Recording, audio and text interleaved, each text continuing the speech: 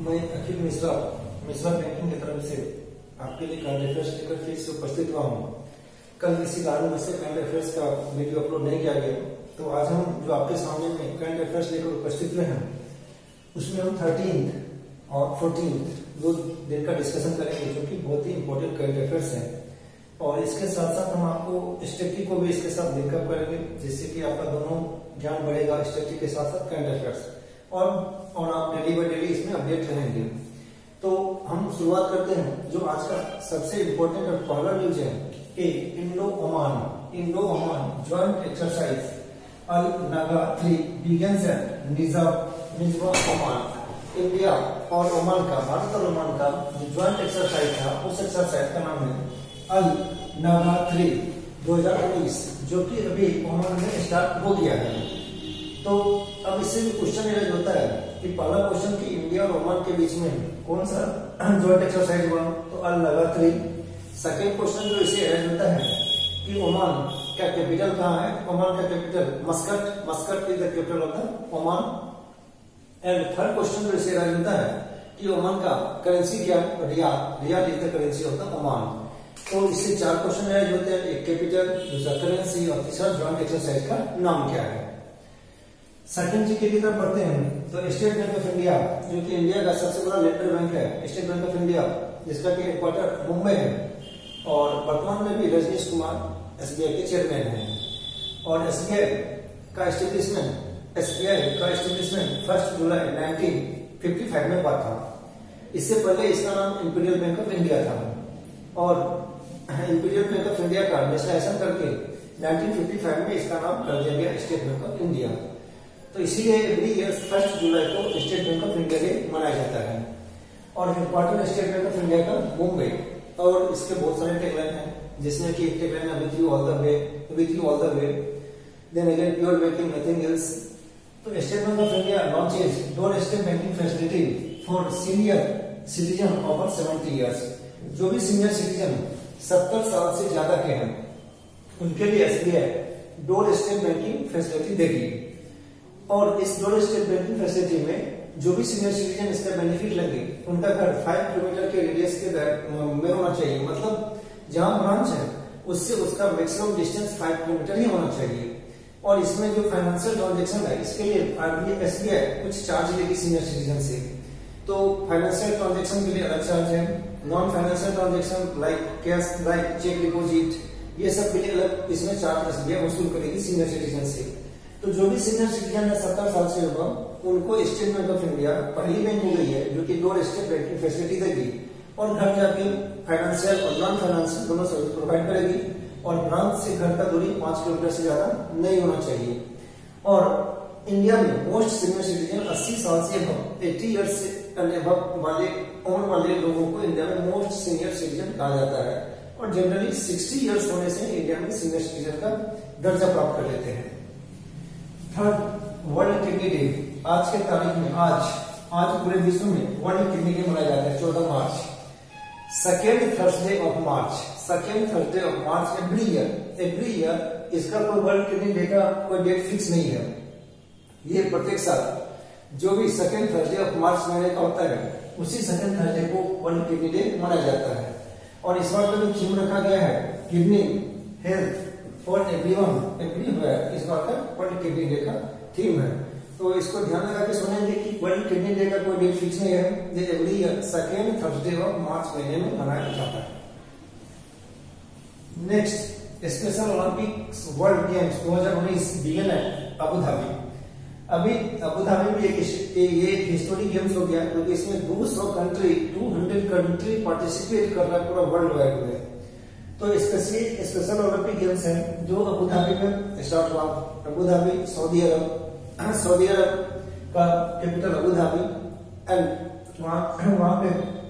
वहीं पे सऊदी अरब Abu Dhabi में अभी स्पेशल ओलंपिक गेम्स स्टार्ट हो गया है, जिसमें कि मोर देन 200 कंट्री इसमें पार्टिसिपेट कर रहे हैं। नेक्स्ट जीपी की तरफ बढ़ते हैं। तो HDFC housing development finance corporation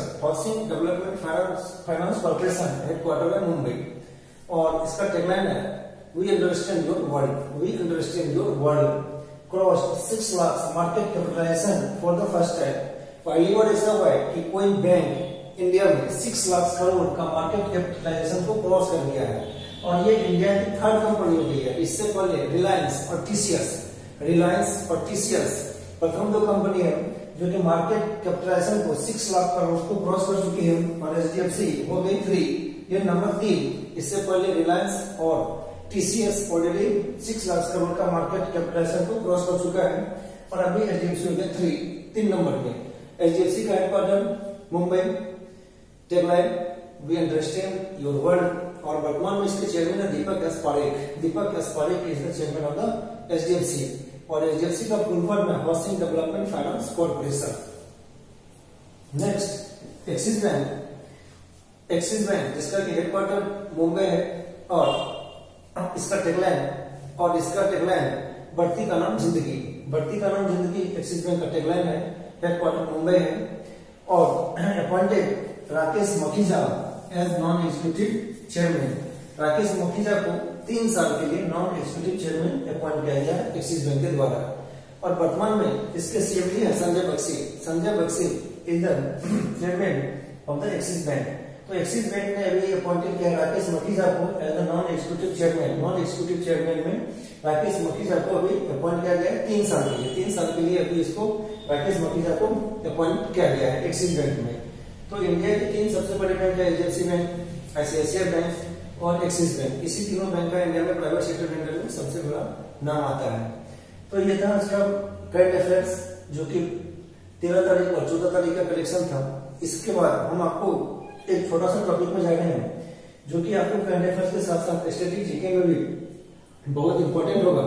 हम बताते हैं कि वर्ल्ड बैंक का एस्टेब्लिशमेंट हुआ था 1945 में ब्रेटन वुड्स कॉन्फ्रेंस के द्वारा। तो वर्ल्ड बैंक और आईएमएफ को ब्रेटन वुड्स ट्विन भी कहा जाता है। क्वेश्चन पूछता है कि कौन सा ब्रेटन वुड्स का ट्विन है, तो वर्ल्ड बैंक और आईएमएफ। इस दोनों का हेडक्वार्टर वाशिंगटन डीसी में है। आईएमएफ जो है वो हर एक कंट्री जो उसका मेंबर उसको लोन देती है और वर्ल्ड बैंक भी देती है। वर्ल्ड बैंक के 4 कॉन्स्टिट्यूएंट है। वर्ल्ड बैंक के कॉन्स्टिट्यूएंट में जो सबसे नाम आता है पहला, उसका नाम है आईडीआरडी, international bank for reconstruction and development. Second नाम आता है IDA, international development association. Third नाम आता है IFC, international finance corporation. Fourth नाम आता है मीगा, multilateral investment guarantee agency. And fifth नाम आता है आईसीएसआईडी, international centre for settlement of investment dispute. तो इस 5 में से इंडिया सिर्फ आईसीएसआईडी का मेंबर नहीं है, बाकी चारों का इंडिया मेंबर है।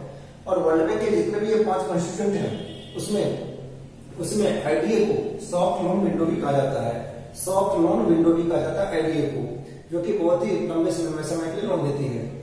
और आईएफसी, इंटरनेशनल फाइनेंस कॉर्पोरेशन, जो भी कंट्री अगर किसी कंट्री में बॉन्ड इशू करता है तो आईएफसी के द्वारा उसको बॉन्ड इशू करने का परमिशन मिलता है। तो आईएफसी अभी जैसे इंडिया में मसाला बॉन्ड एचडीएफसी ने ट्विटर में इशू किया था, तो आईएफसी ने इसके लिए उसको परमिशन दिया था, लेकिन वो बॉन्ड को इशू किया गया।